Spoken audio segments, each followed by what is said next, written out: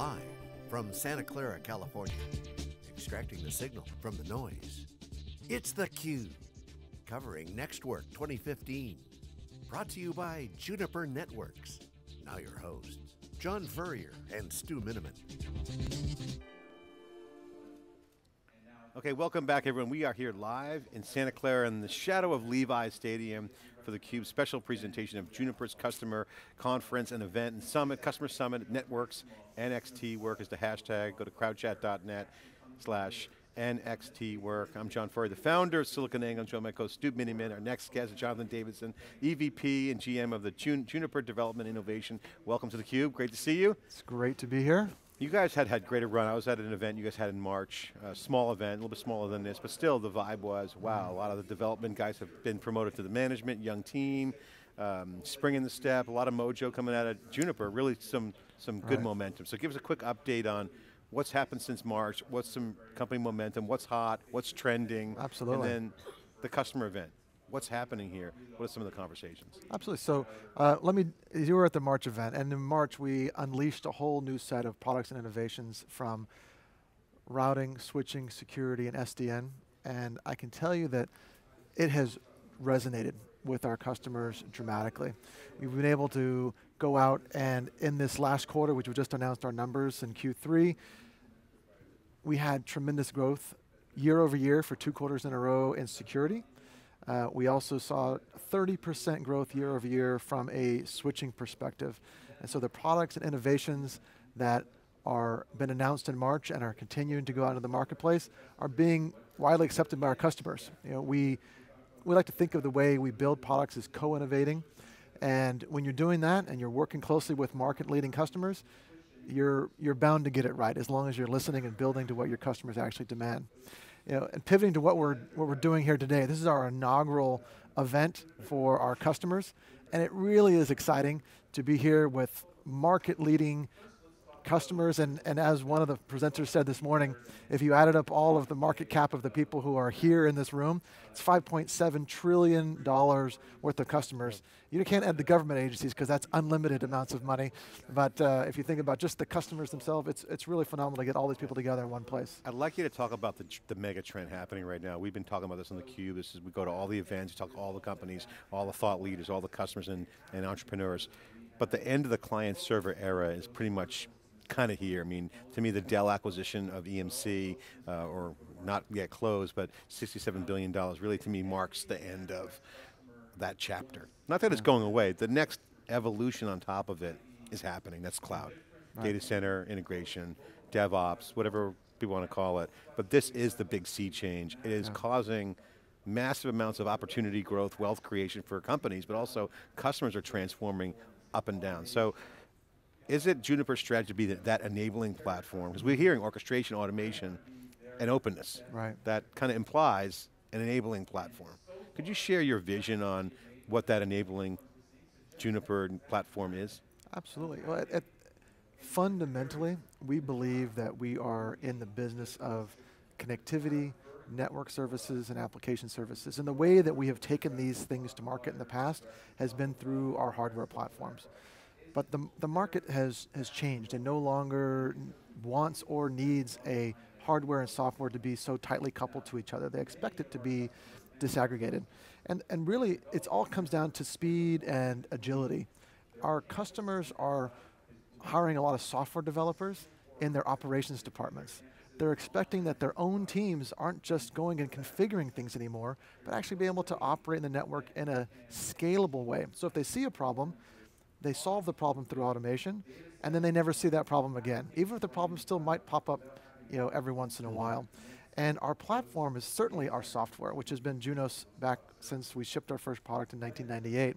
But that is changing and transforming and evolving into a platform that is going to be available on x86, on third-party silicon, as well as on our own silicon. Not only that, but we're moving up the software stack as well. We did that first 3 years ago almost when we acquired Contrail into having an SDN controller, and then having our own OpenStack distribution, and now today with Contrail Service Orchestration, enabled complete workflow automation for connectivity services. So if you want to go deploy a device out of a customer premise and you want to add new services to it, it doesn't take months anymore, it takes minutes.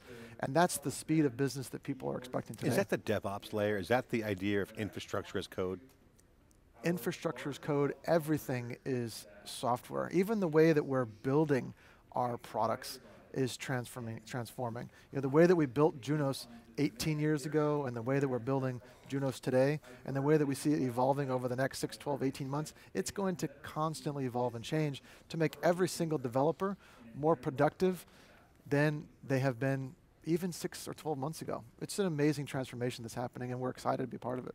So, Jonathan, in your keynote this morning, you talked about the fact that while Juniper is already a software company, it's not yet running a software business. Yeah. And you even went a little further and said, you know, you don't want to think of Junos as an operating system, but it's really about services that you're offering, network services, security services. You know, those are big changes, not just, you know, it's one thing to give customers a new architecture and say, how do I deploy this? But, you know, you've got customer budgets, you've got the way the industry tracks you, you know, massive shifts to allow to have this happen. How do we get from where we are today to, you know, I like the vision, but it's, you know, a lot of challenges to get there. How do you see us getting there as an industry, and especially from a customer standpoint? And this is why I was using the analogy of the egg, that it doesn't appear as that anything's happening inside of that egg, but that chicken is growing. It's becoming a chicken, and it's going to pop out, and that might look like a transformative experience, but it's just one more step in the evolution of that chicken becoming what it's going to be. Now, from Juniper's perspective, of course, there's a technological innovation and transformation that has to happen, and we've been well on our way in that for over 3 years now. Next is the business model transformation, which is going to happen over time as well, where you take these 100 different network and security services and applications that have, quite frankly, been locked inside of Junos for the past 18 years and making them available to our customers. And one example of that, if you look at IPS functionality, that's available inside of Junos today. If you go look at a Delaware report for standalone IPSs, we're not even on that report. But we have a carrier class, scalable, great IPS product that just happens to be inside of Junos, but our customers want to be able to deploy that, not just on Junos hardware or Juniper hardware, but on any hardware, so they can scale out their designs. And so there's a technology shift to enable that, but then there's a business shift to where a customer, whether they want to use perpetual licensing or subscription-based licensing or some other mechanism, that we enable them to do that. All right, you also laid out a disaggregation index. I thought it was an interesting way to look at the market. Yeah. You know, as I've tracked the market the last couple of years, plenty of customers, they kind of tried the white box thing, and most of the customers I talked to kind of failed and ran away from it. So some of the big companies out there, if you look at what HP and Dell are doing, they did what you call partial disaggregation, or most of us call it more of like a bright box. So, you know, I give you a platform, I give you some choice on the operating system, and I give you the warm hug of the services. Yeah. The warm hug of the services, I think, is critically important. And you know, I worry if you give customers too many choices, they'll be like, I don't know, I need your guidance, I need your help. You know, we're talking to DigitalOcean. I mean, they love your CLI, they love the support they get from you guys. You know, how do you reconcile that, giving, you know, kind of this broad options? You know, where do you really see, you know, most of the customers today, and how do we work through this change? Well, it comes down to what I describe as real choice. And in the two examples you gave, the vendor has the choice of what operating system you get to pick from. Real choice means that the customer is making that decision, but as you point out, going and having a completely disaggregated solution does require a different level of investment from a customer perspective. If I want to be able to move from operating system or application vendor A to application vendor B, the impetus is on the customer to be the integrator, which is a challenge. And this is why we stuck our toe in the water a year ago when we launched the OCX 1100, which I think the industry would classify as a bright box. And we found that some of our customers, some of them wanted to take it a step further and take it across our entire portfolio, which is what we announced today with the QFX 5200. There's a set of customers that expect that full surround of professional services, and we're ready to deliver that ourselves as well as with our partners. So I hear what you're saying, but you know, if I look from a network engineering standpoint, there's no such thing as removing a bottleneck from a system. You're just moving to the other bottleneck in the system. I think there's a corollary on that. There's no such thing as removing complexity from a system. Somebody has to do this testing, and it's great to say that you've got, you know, big choices, but you know, you can't support everything out there. I mean, you know, it's pretty standards, say, okay, I'm going to support the market leaders. You know, from a cloud standpoint, you guys have a partnership with AWS. It's not every cloud immediately.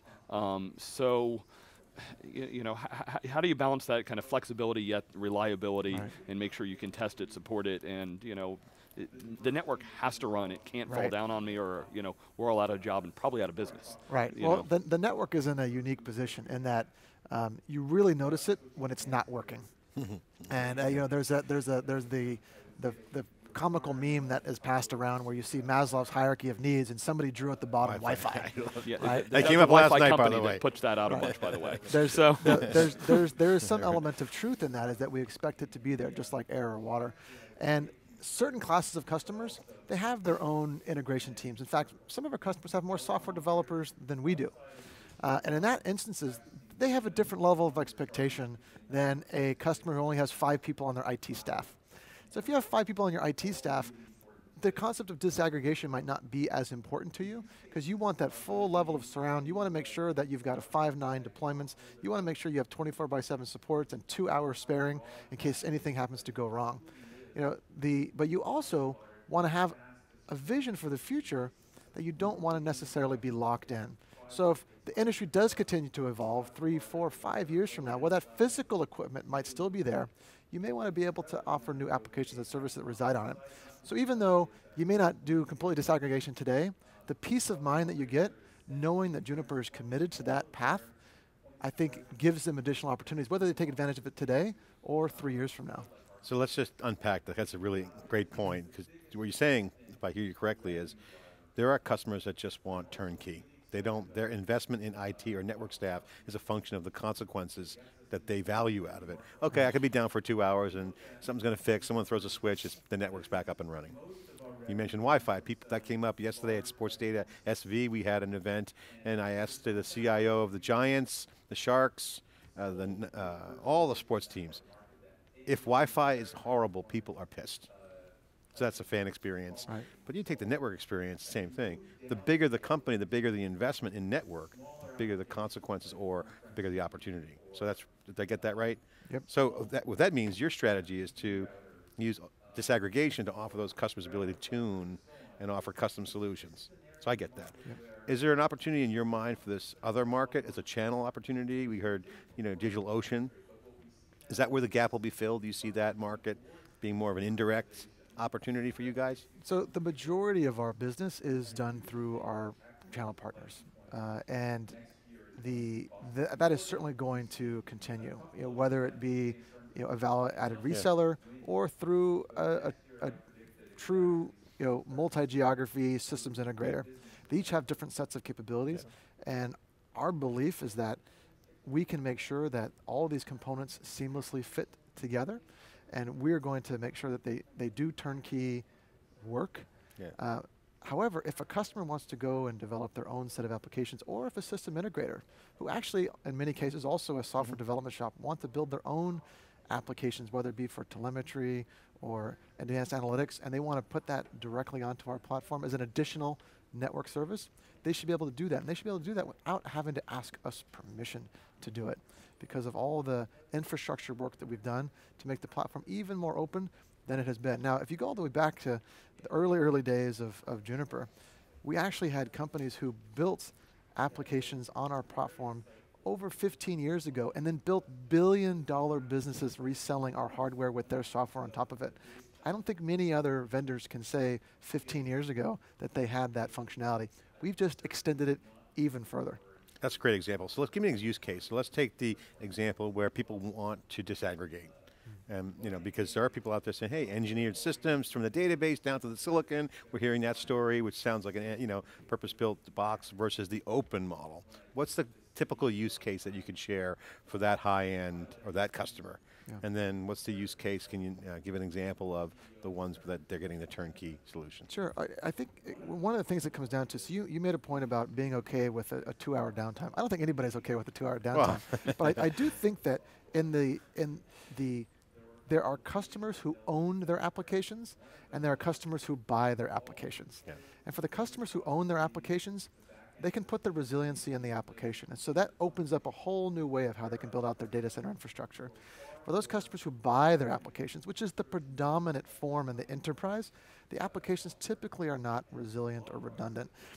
It's the same thing with network infrastructure, right? Now, how you build that network infrastructure often comes down to how the applications were built to handle the infrastructure. Do they expect the infrastructure to always be available, or are they okay if a rack of equipment goes down? Does the application take a beating or not? Now, when you look at it from that perspective, that transformative event, and just that single, do I own my apps or not, transforms every single element of how networks are built. And it's the same thing with disaggregation. If I control my application, then I may be more willing to go down a disaggregated path because I have different expectations for uptime in the network infrastructure. So, Jonathan, when you talk to service providers, they can't have a complex environment. You know, we talk about adding a rack, adding switches. You know, you guys have a great heritage there. But can you talk about how, with like the cloud CPE, you're trying to drive that down market into kind of the enterprise and the commercial space? Because while the service providers are also pretty good at doing programmability, and you know they love using the tools that you have, the enterprise a lot of times, they're not as savvy. They don't have the skill set. So maybe you can do a little compare contrast for us and how we bring that simplicity down, but it is a different market. Oh, completely. But you could think of this as disaggregation of the customer premise equipment, where one vendor has had, you know, a very tight hold with over 80% market share for nearly 30 years now. And having one piece of hardware where only one vendor's applications can work on it, that's, you know, data centers of 1992, right? It just doesn't make sense anymore. That's not how our customers want to operate. So having a network and security services platform that can sit out at the customer premises, in effect, really extending your data center out to the customer premises is where our customers want to go. And what you mean is you're dramatically lowering the OpEx that our customers are facing, which is the biggest part of what they do, at the same time dramatically increasing their agility. So if you want to put Cisco's router out of box and Fortinet's firewall and Juniper's NAT service, that's now possible to you. And we want to make sure that this disaggregation that we've been talking about predominantly in the data center for the past few minutes directly applies to the simplification and disaggregation that's happening at the customer premises. And that space, just like think of VMware circa 8 or 9 years ago, we think that same transformation is going to happen in the customer premises dramatically over the next 2 to 3 years. So can you talk a little bit about the operational change that happens in the customer environment? Because even if you talk about certain environments, do I do it myself, or say I go to the public cloud, just operationally that's very different. I hear the same thing if I've got CCIEs on my staff versus going to this new model. You know, that's tough, that's scary, that's, it's different. Change is tough. How do you help with that? The biggest change, and I view this as not just a technical conversation, but it's really a moral problem. And there are some companies who've done a very good job of this. I was talking to a customer just a few weeks ago where almost 3 years ago, they wrote up a new job description for their operations team. And they said, here are the skills that are required, and you have 3 years to get these skills. And we're going to pay for your training, we're going to have in-house training, we're going to send you to training, we're going to make sure you can go to wherever you need to get these skills. But you've got 3 years. And we want you to get there, but also realizing that maybe not everybody's going to be able to get there, to have those skills. Because change is scary. You think about the book, Who Moved My Cheese? It's a transformative event for some, and some can make it. But from a customer perspective, I order a service from AT&T, or I'm going to go have my own service where I manage this customer prem. In the past, think about it, I had to worry about high availability. I had to worry about which device was my router chained to my voice box? Was it chained to my WAN optimization? Or was it chained to my firewall appropriately? Oh no, the firewall needs to go in front of the WAN optimization, not behind the WAN optimization. We cabled it up wrong. Somebody needs to go back and refix everything. Think about being able to do that in a drag and drop fashion. These kind of things, and you really can't get it wrong because it's done in software. The tool will prevent you from making the wrong mistakes, and then you publish. And if in fact you make a mistake, you change it in software and you republish it back out again. Yeah, you bring up a great point. When I talk to most network engineers, it's you build the network and then don't change it. Don't even breathe on it. It's like, I don't want to change the firmware. I don't want to do that. From my friends in the security space, they're like, the worst thing you can do is not update and change and get to the newest fixes, because you have to get there from a security standpoint. Do you see us changing? You know, what will the network look like, and you know, will we get to a point that it's more like even on-prem, like the cloud, where you know, when I use Azure, I don't know what version I'm on the latest one. They take care of that. Exactly. Well, we absolutely need to get there as an industry, so that you don't worry about software versions, and in fact, you shouldn't even worry about the capabilities of the infrastructure. The infrastructure should tell you what services are available. And if you want a firewall service, but let's say you've got a 5-year-old CPE, you shouldn't say you can't have that service. It'll just simply deploy that firewall service for you in the cloud, instead of putting it on that CPE equipment. So instead of having a network engineer go and do a survey of 1,000 different sites with 50 different types of hardware, the network should be able to provide you that level of data, and the tool should abstract it so that I say, I just want this level of service, and just deploy it in these 1,000 sites. Whether it's in the cloud or on the customer premise, I really don't care. Jonathan, talk about the event here. First of all, thank you for taking the time to come on, share your insights and data here on theCUBE, appreciate it. This event here, for the customers that are watching that didn't make it, or couldn't send someone, what's going on here? What are you guys doing? What's the agenda? What's the message? What are some of the sessions you're having? Can you share some color around the actual physical event here, what's happening in the hallways and the sessions, and certainly the event tonight? Well, I mean, there's lots of energy. I think people are very excited about going over to Levi's Stadium tonight. You know, one of the big things we want to make sure that everybody understands where we are. You know, we were founded as a challenger. There were lots of networking startups back in 1996, if you recall back in the day. Very few of them have survived for very, very small periods of time. And that challenger view of the world is embedded into everything that we do. And I was at Cisco for 15 years. I was there a long time. I enjoyed my time there. It's a very good company. Good years too. Right? But going from there to here, one of the biggest dramatic things that I found was that challenger mindset was alive and well and kicking, and the passion that every single person has for innovating, working closely with our customers, I think of it as being unmatched for people I talk to in other parts of the industry, and that's what gets me excited about coming in. You know, here we want to make sure that passion that we have for building the great products is well understood, that people know that we're going to continue to innovate and challenge the status quo in routing, switching, security. And they get access to you guys too. You're having a very intimate environment here. It's very small. The beauty of it, I think, is we wanted to start in an intimate environment. We wanted to start with this inaugural event where we could have conversations in the hallway. I mean, I've presented at many other events, very large. The mega events, it's really, that's kind of stale, boring. It's very difficult to go have conversations with people one-on-one and really get to know where we're heading, where they're heading, and then how these two things can come together. And plus, you guys love the interaction because the market's changing, so I'm sure you guys got your notebook out, snapping some new lines out, new territory, looking at some product upgrades. Can you share any things that you're kind of teasing out concept-wise here? What's the big topic that you're sharing? There are people who are here, and I have to go to them and say, you remember the conversation that we had 15 months ago about this particular topic? Oh, I remember that conversation. Well, we just launched that product, right? And we've been talking to you about it since then. Your input mattered, But want to let you know that you directly influence what it is that we're building. And oftentimes they're like, well, I know that I talked to you about it, but not realizing the impact that they have on the organization. So as an industry guru, expert, now executive here at Juniper, you've been around the cycles of innovation, certainly the rocket ship that was Cisco, and then the challenger, Juniper, which still challenger back then, still your leader now. But it's a new Juniper. But if you look at the industry today, the consolidation, Dell buying EMC, Larry Ellison still at Oracle, you see the founder-led companies are really in charge now, and they're doing the good moves because the founders are still here. Pradeep is here still.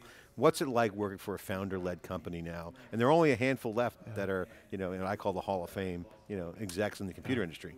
Pradeep is one of them. I have to say, one of the best parts of my job is being able to meet with Pradeep several times a week and just talk about products, talk about strategy, talk about what the industry's going. Being able to have somebody who's so brilliant and thinks so far out in time and is right most of the time is a true pleasure. And quite frankly, for those of you who haven't worked closely with them, you probably don't know this, but generally when you're brilliant, you're not humble. And some of the people you rattled off kind of fit in that category.